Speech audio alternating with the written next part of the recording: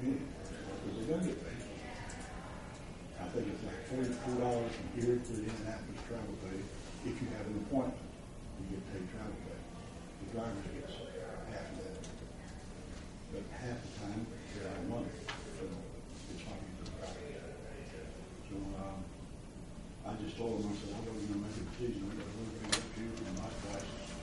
So you were like this, pay $3,000 and get somebody else there about all the advance and stuff. It's a lot easier to do.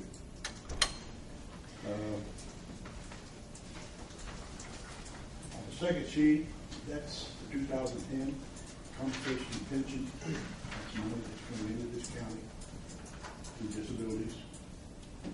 $572,680. That's from the VFW, the DAB, the AMVETS, and the American Legion that has handled these cases. Rowdenbush, if you go up there, they will make claims. I have approximately 40 claims in right now.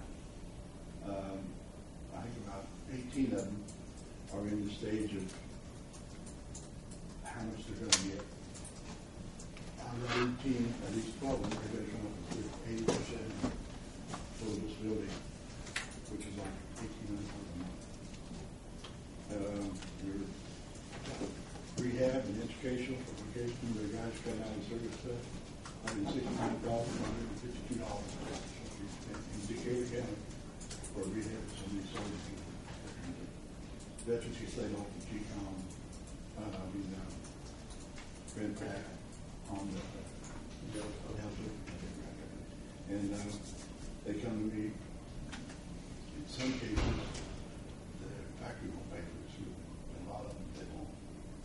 So I pick up the paperwork on rehab and make these guys jobs or excluding for another job. Medicare from Decatur County last year through Rowdenbush Medical Center was $2,284,053. So it costs to take care of Decatur County veterans. And as of last day of December, we had 2,500 plus veterans.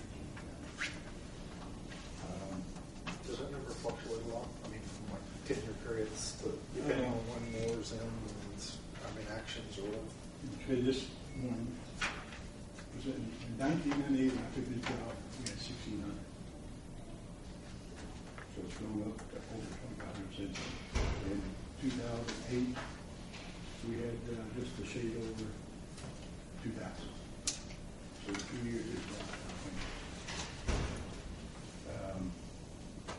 John Higley from the American Legion, and it's I had a meeting today, and he said this time next year, it's a very good possibility Decatur County might join in or being put into the $1 million a year club just on compensation and rehab. And if that's the case, he said no other county with less than 6,000 veterans have ever registered $1 million mark. So, believe it or not, we still have veterans in this county don't even know I exist. Don't even know they're certified. We have approximately 58 veterans in the hospitals, and nursing homes. We have veterans in the hospital in VA. We have veterans in nursing homes in Plainfield, Greenfield, Rushville, Batesville, Sellersburg, and here. If you go up there and VA assigns you to a nursing home, and there's nobody else to complain about it or protest it, they'll assign you to wherever they want. And I got 4 in Sellersburg. I have 4 in Plainfield. We got nursing home here that's accredited for VA, they'll take care of them. But why you don't sign them like that? Because that's money that's coming into this county. It should be coming. That's the only stuff that's happening. And that's all we're fighting now. If you got a veteran that's leaving a nursing home, we should be able to furnish a nursing home. And that's the one thing that we're trying to get over now. And we're trying to get the word out. So right now, he said that we could take this report and probably add 20% to it. Because I don't know what Rowdenbush is putting claims for or for who. And I don't know, I think Tom Island from American Legion here has put his up. And I know that my 40 is not on there because I don't know what's going to be happening this time next year.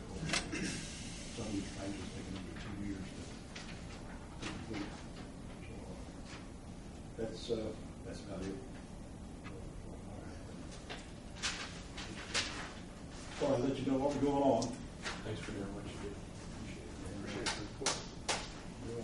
If you need anything on the budget, just give me a holler. I'm there. Oh, one other thing on the flags. Really, I was talking to you, Frank. I'm ordering flags with American Music. That's about a suitcase I get.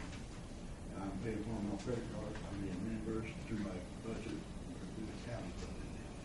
And we started furnishing flags for parks, sheriff, highway. If they pertain to the county, I'm going to do the flags anyway. And then I just keep track of all the flags. So I'm from 5 a year up to about 12. And what do they cost? 3 to 5 is about $21. And I had another flag out there that was given to them when I first started, but they wasn't the flag of American Legion. These are good flags all. I think there might be some flags in the old commissioner's office if you want to check those. Okay, yeah, I think that's good. There might be a few. Yeah, Of course, they may use them for the courthouse. They're just county.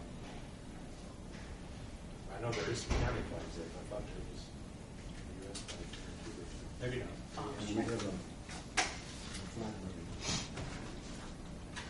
ceremony about every year. I'll just take mine after the week. But I'll pick them up, whatever they are. They don't care if it's county flag or whatever. They just have to be able to dress up. Okay, thanks. Thank you. Your sports, that's it. Bridget, did you have anything else?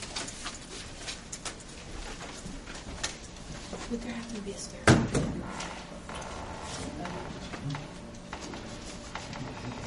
Green for daily news. Bridget, That might be all it is for. did you see? Yeah, you just read it. Did you talk about it? Did you see that on the I'd circled it. Well, Yeah.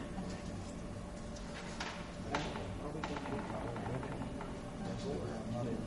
let them know that they're Well, let people know there is veteran services. Make sure that Withheld. So, is it okay to leave it on I was pitching Well, even That's it. even if it is, I would think today, be fast until we get much more than a quarter per quarter. All right. That's just my opinion. They're reorganizing, aren't they, Bridget, currently? I've not received any kind of formal information, just one call from Debbie Robbins, and I believe she's serves on that board. My thoughts on it are if they need funding to continue to pay some salaries, that kind of thing, while they're reorganizing, until they can get a new plan submitted to the county on what they're going to do in the future, that we would do like John suggested, maybe approve 1/4 of that funding, and then ask them to get us a plan before the next quarter, before they ask for the next quarter's payment. You want a budget from them? Is that what you want? I think a budget or a business plan kind of thing. I mean, I think it's What's changed from the last time that they? I don't know that anything's really changed, Peg, other than with the personnel change there, it's a pretty good opportunity, I think, if we look at that. We've made some cuts there, and I'm not sure that Decatur County